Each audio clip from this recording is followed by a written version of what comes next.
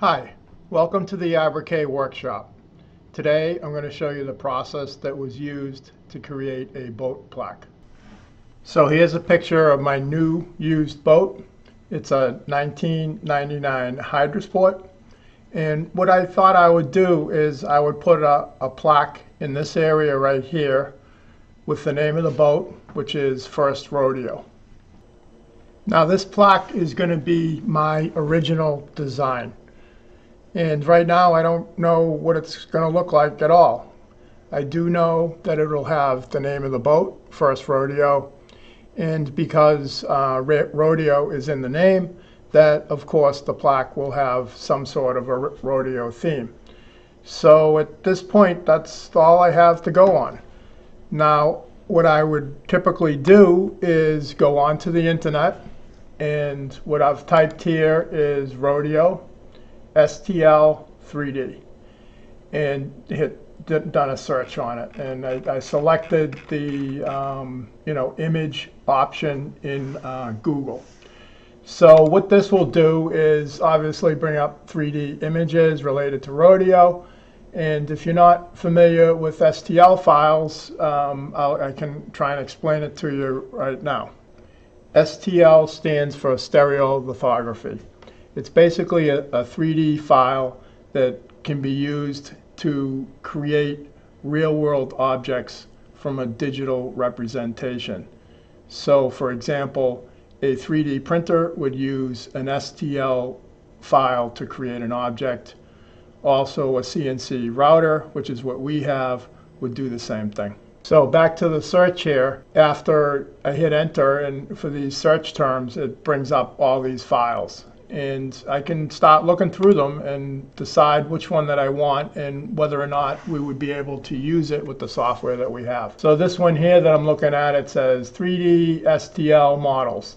Perfect. I think we could use this one. So now it's just a question of which one you want to use, and do you like it. So here it's on $9.60 for this one here, and I could probably import this into my software and manipulate this image, because I still have some abilities to do that with STL files, and perhaps get rid of the word rodeo here, and maybe put First Rodeo down in this area here, and that could be my plaque. And there's nothing wrong with that, except I don't like the image of the bull here. Rodeo to me means horses and steers and roping and so forth. So that's kind of the idea that I would like to capture in the plaque.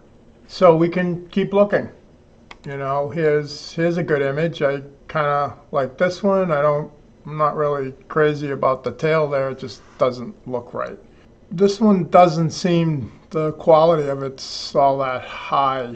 It's the hand looks like he's got a broken wrist there, and it's kind of flat over here. And if I'm going to spend some time on doing this, I'd like to get something that I'm going to be satisfied with. You can just keep looking through the different files and see if you can come up with something that you like. So if you haven't already figured it out, I've already done the design in Aspire, and I'm just trying to recreate the process that I did go through in order to come to that design. We can continue to look through here. It's interesting that, to me, that during this process of trying to explain it to you, I came across this image here, which I think is better than the one that I eventually wound up with. Now, one of the problems with this might be the fact that a CNC router can only do 2.5D instead of 3D images. And the difference is that you can't do overhangs with 2.5D. And sometimes it's an issue and sometimes it's not. And what that would mean for this one here is that you would see the leg like this here,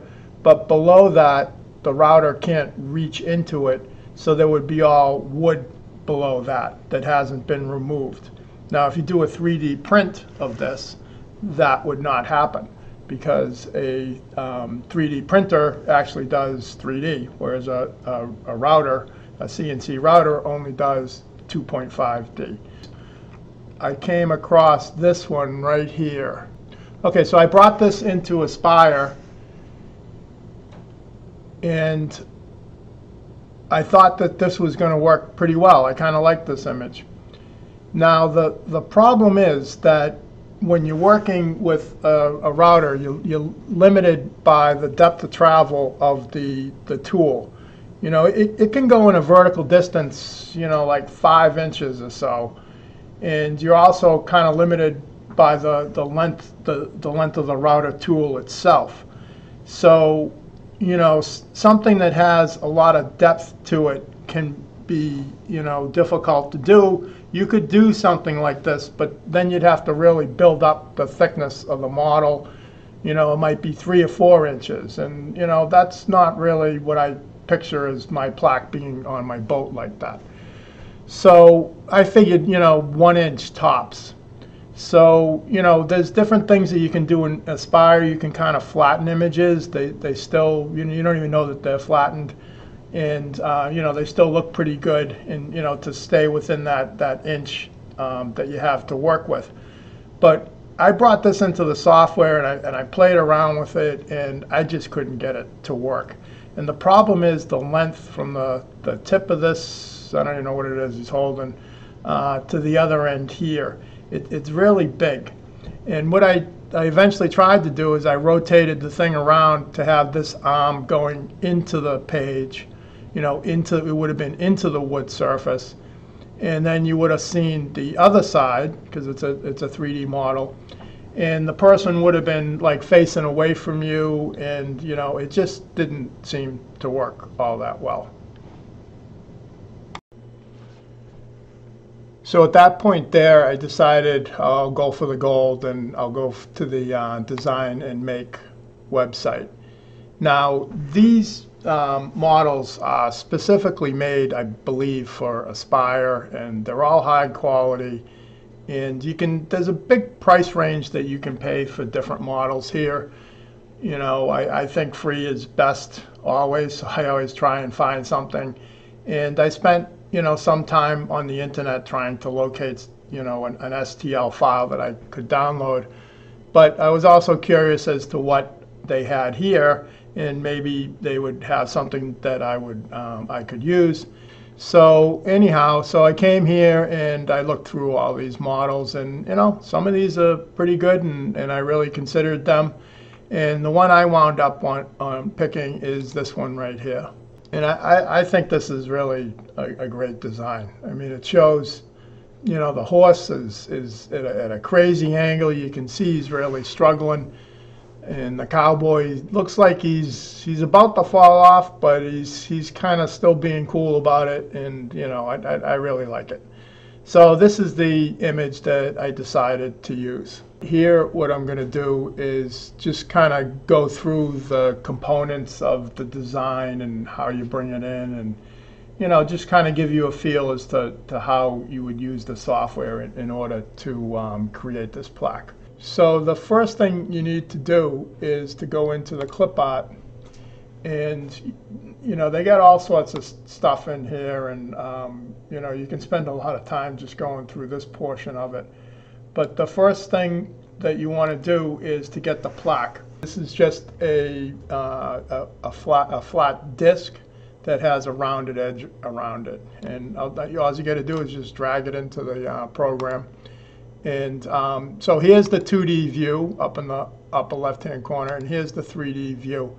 I dragged in the component, and I'm looking down here, it's 5.5 inches. Well, I already know that this needs to be 7 inches, so I'm going to go over here to the drawing portion, and I can change that. So I just punch in 7 and apply.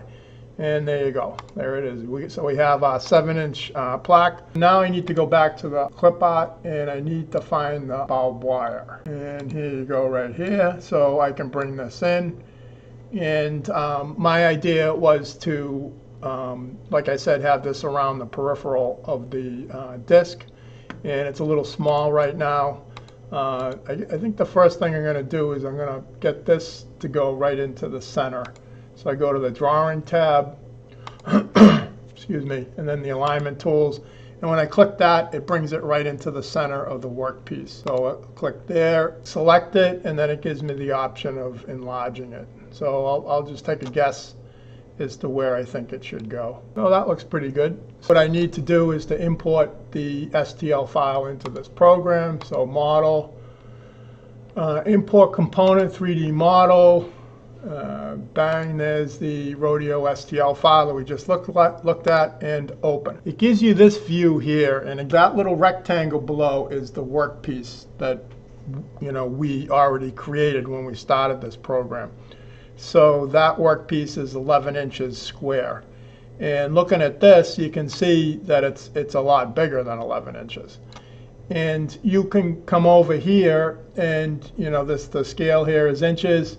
And, the Y dimension is 144 inches. So obviously this thing's way too big. What I'll do is I'll just select this and I'll just put in 10.5.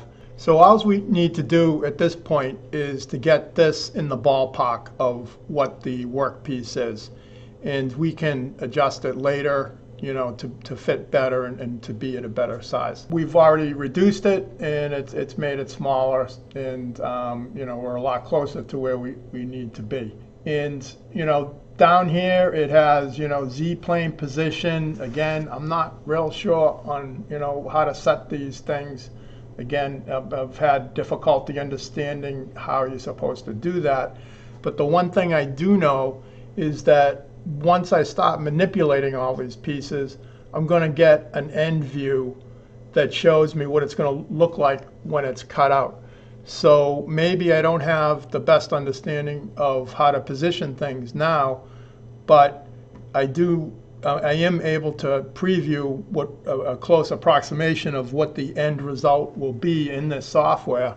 So if I can get something that I like, then I've accomplished my goal. So at this point here, I just know that if I click Center Model, that's helpful. And I'm just going to click OK. So now we're back to this preview here, and that's the 3D preview. We can see that it's still too big, which is fine. So we'll go back to the 2D preview, and now I can just select the model, and I'm just going to reduce it in size to get it closer, to a size that I want, so that it'll fit on the plaque. And I can use this centering tool to kind of help me out, and that kind of looks good enough for right now because I still have to add in the last component. And looking at this right now, it seems like the disc is a little too fat. I don't like the barbed wire coming up this much, and the horse here, it's really kind of recessed into the model, and this is undesirable. What I'm going to do now is try and fix that stuff. So again, you should work from the bottom. So I'm looking at the component levels over here. I'm going to double click here, and I look at this and it says shape height. Now this is the shape height of the disc, 0.36. I think 0.25 would look good. And so now I can go to the barbed wire, and this is 0.89. I can just use the slider here. So I'm going to slide that over to see how that affects the height of the barbed wire. You just put it where you like it. Maybe bring it back up a little bit. I think I'm going to put it back to 0.1. So you can punch things in here directly, and that's a little bit too big. So I'm going to go 0.075. Okay, and that looks good to me. The last thing is the cowboy. So right now you can see that this thing is down inside of the model, and we don't want that. So I'm going to adjust the base height up is my first move and see what happens. Okay, so that jumped up, and the thing I don't like about it is, that this is part of that extrusion coming up, and this is kind of flat. I'd prefer it to be, look like rounded coming out of the disc. So I'm going to bring this back down a little bit. I'll put it to 0.1, and that's a little bit better. And now again, this image is kind of flat. I would like to get this up higher. Let's go 0.25. See what happens here. That's okay, and that's even more. And I think that looks pretty good. So again, this is an approximation. We're going to go to look at the tool paths, which it'll give an even better approximation of what this will look like when it's cut out. But this is like the idealized version right here. And now we need to add the text into it. It's fairly straightforward. You just go to your drawing tab, text, and right here is where it's going to start typing. And I'm going to put in the name of the boat, First Rodeo. And then you can come down here, and it's a similar thing. You know, you can select it, and then you got to start manipulating things. You can select it, and then you can start manipulating things to get it to work. And, you know, for me, that text is a little small compared to the size of the plaque, so I'm going to make this smaller. And maybe I can cheat out a little bit on the barbed wire here. And I'm going to have to recenter that. And maybe I can move this over. And there you go. That was the process that I used to create the model. And what you need to do is to start using the toolpath to create the toolpaths, which is right over here, which is kind of like the second step that you do when you're using this software. And you know, what I've done here is I've selected, you know, the different tools that I'll use to create it. And they start from the top. The 3D roughing tool will cut it out for the, you know, for the, it'll take into consideration the shape of the 3D model, and it'll remove a lot of the material quickly. And then it'll come in with the 3D finishing tool, and it'll you know, do a more finer carve, which will give you the detail that you would want in something like this. The V carve, you can see where it highlights it. That's for the text, and then the profile is to cut it out. So again, they have a tool here that will preview the toolpath.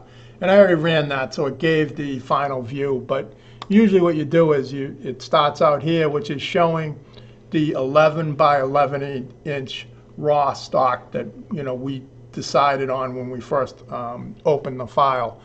And you know, what you usually do is you hit reset preview, which will bring it back to 0. And then you could just walk through it one at a time. Might be the most informative way. So I just started 3D roughing, and it says preview selected toolpath. So I click on that, and it'll run. And you can see here where it's just removed, you know, the material that it can without running into the 3D model. And the 3D model is all the components that are, you know, make up this image that you're seeing in front. So then we can go to the second one, and I'll click on preview selected toolpath. And now this is the real fine one that has carved in here, and you know, reveals you know, what is essentially going to be like the final product, you know, the final quality of it. And these, you know, you can control how well and how fine you want to carve this. The trade-off is time. You know, we're going to look and see how long this is going to take, an estimate given by the software, but it takes a good amount of time. So moving on to the next toolpath, so VCarve, so I'm going to preview that one, and that cut in the text here. And you'll, excuse me, you'll notice that it's a little bit, you know, you'll notice that the text is a little bit not like cut in deep enough into the wood here in this preview. And so you can see here that this text is not cutting in deep enough into the wood. And again, you know, once we pick the sizes and have the you know, the exact specs for this raw stock, then we'll come back and you know, we can adjust that so it can cut into here. It's also not a bad idea to, you know, sometimes cut it a little bit less. You know, if you go too deep, you can't do anything about it. And the text is being carved after all this is done. So you've already invested a certain amount of time in there, and if you carve this in too deep, then it sometimes it just really looks terrible. But the thing about the router is that you can set it to be too shallow, or what you think is going to be too shallow, and then you run it, and if you find out, hey, you know, I need to cut that deeper, it's not a problem, because you can, you know, very quickly edit this and create another tool path and add it into the machine. And hopefully I'll show you that when we show how this is cut out. So so there's the text, and then the last tool path is going to cut this out. So I'm going to hit, I selected that, and preview tool path. So now the tool, you know, it's just an end bit has gone along. It's carved out this whole thing except for these little pieces in here. And the reason that these are in here is that if you didn't put them in, at some point during you know, at some point when this is being cut out, it could become loose. And that router bit will not stop. So if this piece jumps around, that router will just cut right into your workpiece and totally destroy it in about a half a second. So you don't want this thing moving around when the router is going, you know, around here. So you put in these pieces here, and it'll cause this to stay in place. And then once it's done, you just cut these out and sand it off. And this is just wood, so you know, it's really not a big deal.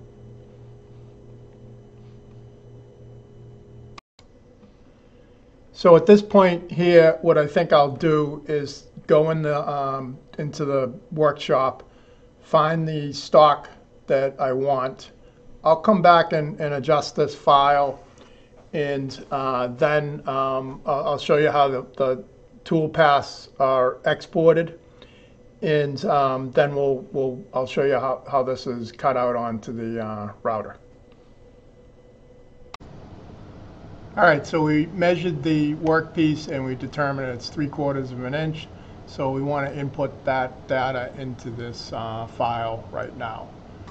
So you come up here, put in 0.75, click OK. It's going to tell you it needs to recalculate.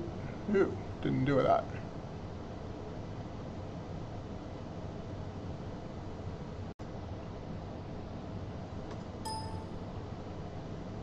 All right, so it needs to recalculate the tool paths.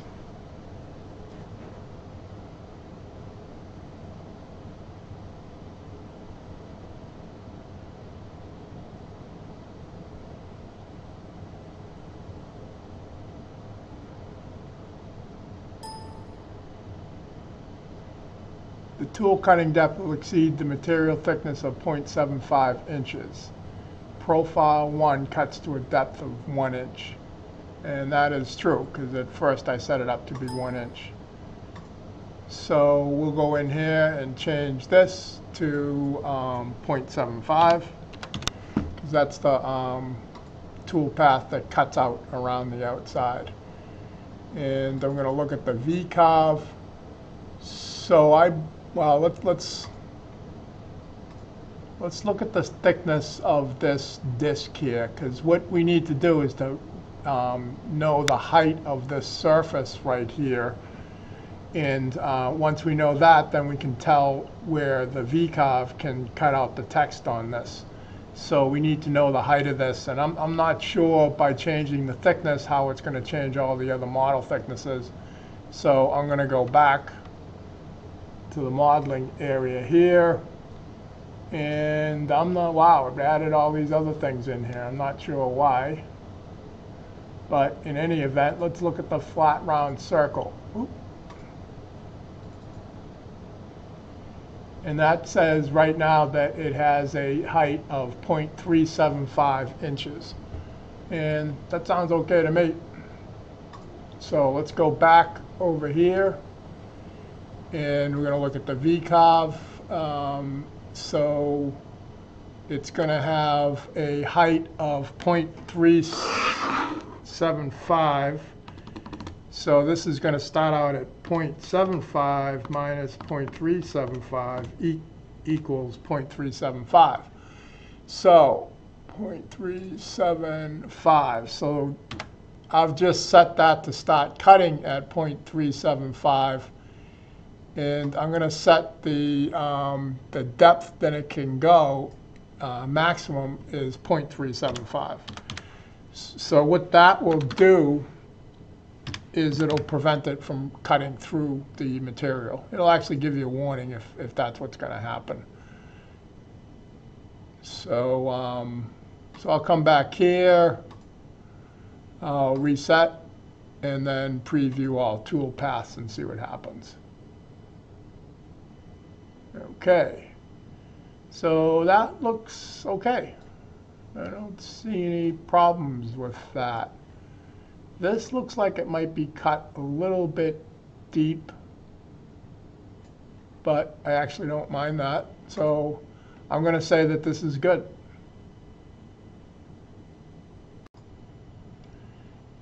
So just to give you an idea as to what's happening here, the design is all done. And what I need to do is to export the tool paths that are going to be used.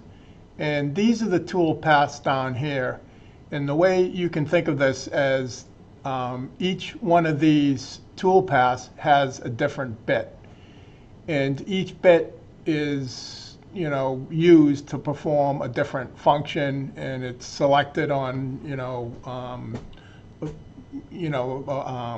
your opinion as to what is going to work better, or your preference, or whatever. So let's look at the first one here. So I can double click on this, and we could change the settings in here if we wanted to. And this is the 3D roughing machine tool path. And this is the tool bit that I've selected to do it. And this is a monster. It's a 1/2 inch diameter. It's about as thick as your thumb, and it's going to move at 120 inches per minute. And the step over is going to be 13%. And this is basically just going to tear through that material, and it's going to remove as much material as it can and not come too close to the 3D model. So I'm going to close that. Then you have the 3D finish tool path, which is going to be the one that does the fine carving here to really bring out the detail. So looking at this one, it's not a very good picture of it, but the actual tip radius of this, which is way down here, is 0.0625 inches.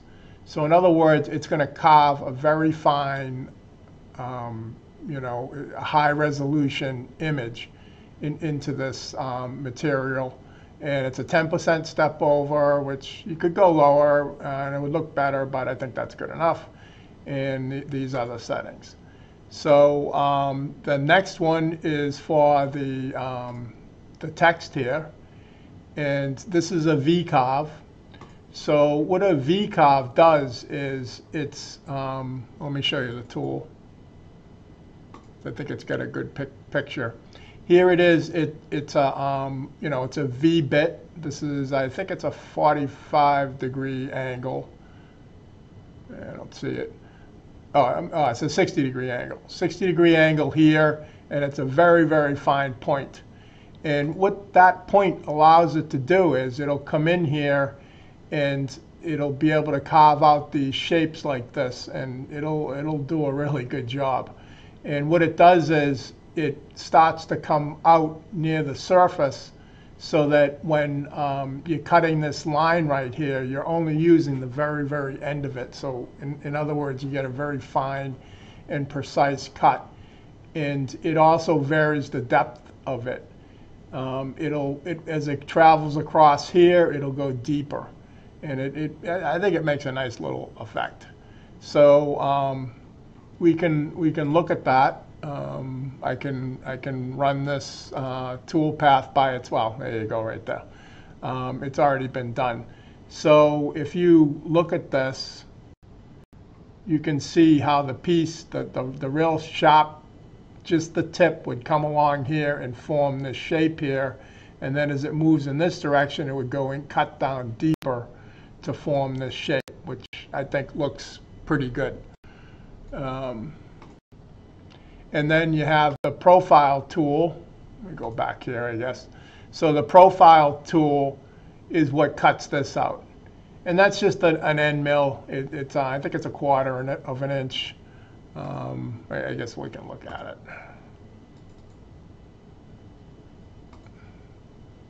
So it's just flat. The diameter of it is 0.25 inches. And actually that feed rate could go up a little bit higher. We'll put that there. And because I changed that, I got to recalculate this. And then just to make sure everything's okay, we'll come back here, reset that, and then preview all toolpaths. And we can take a look at that. Okay, and it looks good. So I think that's going to work. So just to give you an idea, when you select all the toolpaths and then select the timer there, it gives you an idea how long this is going to take. So this is 1 hour and 20 minutes. Now, if I wanted to, I could go through this and start to try and figure out how to get this to be faster. Or, you know, I could change this tool for something else, or, you know, do different things.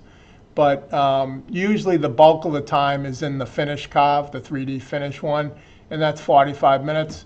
And I'm good with that. You know, it's 1 hour and 20 minutes to do this. So I got 2 of them to do. So I'm going to do one, see how it comes out, and then I'll go on to the second. So what we need to do at this point here is to just export the tool paths. Now, if these all use the same tool, we could just export them all into one file. We would just select them all, and then we would save it as one tool path, and we could go plug that into the machine, and we're done. But the problem is these are all different. So what's going to happen is we're going to run this one. Well, we're going to start with the right tool in here in the machine and the router. We're going to run this one. Then when it's done, we're going to stop. We're going to change the tool, and then we're going to run the second one and continue with the whole process. But first, we have to export these tool paths. So I'm going to come up here. I'm going to select on this.